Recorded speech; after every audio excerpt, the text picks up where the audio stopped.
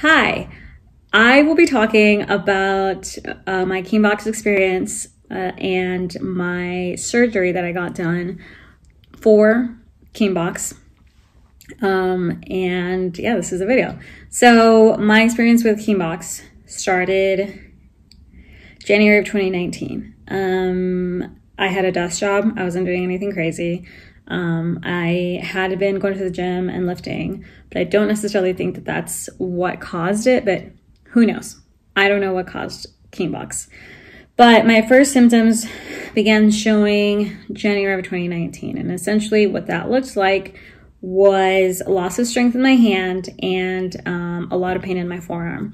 I went to go see a doctor. The doctor said I had tendonitis.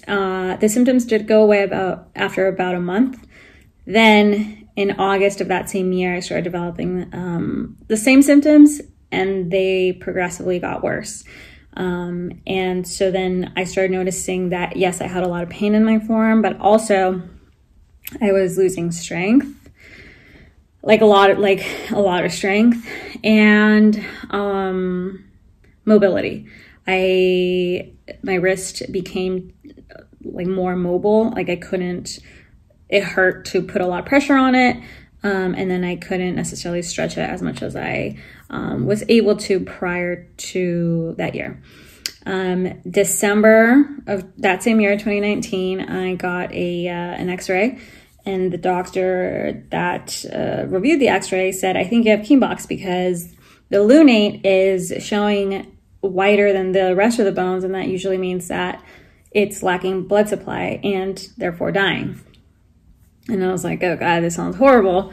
But I went with a second opinion and I got a CAT scan and an MRI, and both confirmed that I did have Kienbock, which means that your lunate or my lunate was dying and there's like literally no cure for it. So I would either let it dissolve or do something about it, like get some sort of surgery.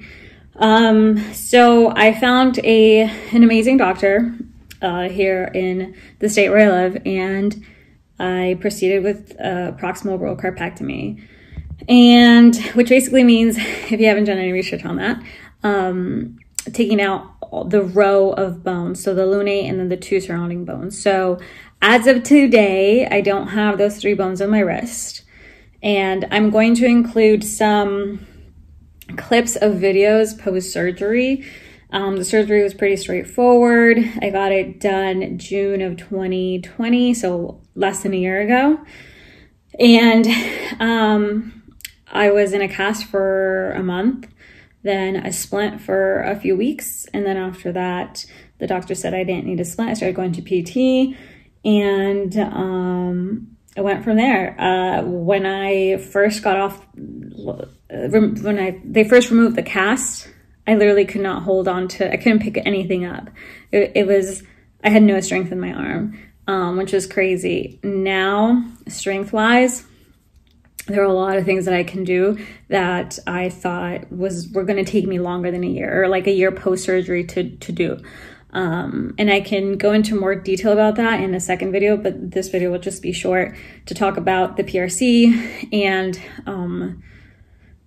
an update on less than a year of post-surgery.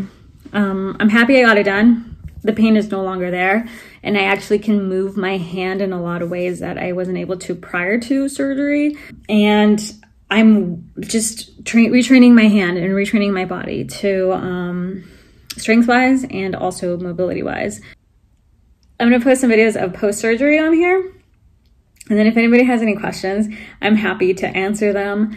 And honestly, when I first got diagnosed, I was really, really scared and started doing a lot of research. So I'm hoping that this video might help some people who are diagnosed with Kienbock or looking into PRC for whatever reason, or anybody who's gotten the PRC and who is interested in knowing how my post-surgery situation has been like and how it's going. So yeah, happy to talk about all those things, but here are some funny videos of me post-surgery. Let me go. I just got home from surgery, I got a PRC done, which stands for Proximal Row Carpectomy, because I have Kienbock's disease. So my lunate bone was completely disintegrating, and because it was avascular, so essentially dying. So the doctor took out my lunate and then the two surrounding bones next to it. And this is what my arm looks like.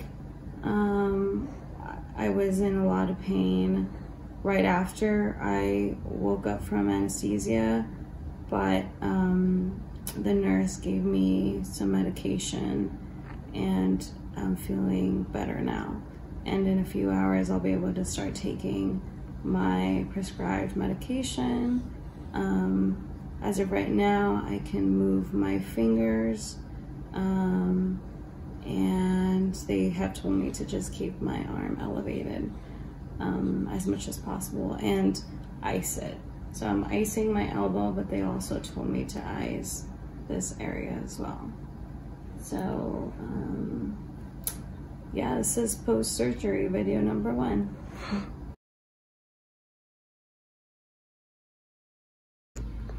Hey all, I'm back. It's been pretty much 12 hours since my surgery, and I think today went really good.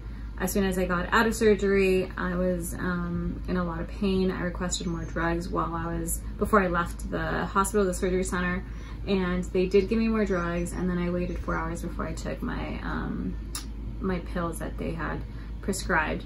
And I've been taking them regularly every 4 hours. As for pain, I think that it's been pretty minimal. At the beginning of the day, I started off being able to move my my fingers, and I could really wiggle every single one of them without any pain and very easily. And as the days progressed and well into the night, and now I feel like I have a lot of swelling going on, and I can still move my fingers, but they don't move as much, and it takes some concentration to do so. So this is what my arm looks like right now. It's fully bandaged, and I've been icing it, putting ice on top because that's what they told me to do, and then putting ice on my elbow area and icing my fingers. And that's been working out fine. I've been also elevating it, so keeping it in this position when I'm sitting down. I tried to nap earlier today, and also I put some pillows while I was sleeping, although I realized I felt like 2 pillows was too much, so I'm gonna try maybe 1 pillow for tonight to see how that goes. When I was napping earlier, I couldn't fully pass out for some reason. I'm not sure what was going on, but I don't think I was fully relaxed. And it kept jolting, and I think that caused some, it caused pain, and I just don't know if that sort of led to this swelling that I have going on, if like it's pretty normal. But I think that for the most part, it's fine. I don't see any, like the color, I pinch my fingers and the color comes back pretty fast. So I think it's pretty normal. I showered, I wrapped this up in a huge bag that I actually got from the surgery center, and my sister helped me shower. I did not wash my hair, just do like a quick body wash, and that was awesome. I feel great now, and I'm feeling ready for bed. I took my last pill for the night. I'm gonna shoot for going 6 hours without medication. So I've been doing 4-hour intervals of my pills, and so I'm gonna do 6 hours. I'm gonna try to do that tonight and see how that goes. And yeah. In terms of the surgery, I'm so glad it's over. It's gonna be a long road for recovery, but I already have my post-op appointment scheduled, so I'm feeling really good about that, and getting out of this and getting my stitches removed as well. So we'll see how that goes. We'll see how tomorrow goes. And yeah, I'm excited to have a good night tonight.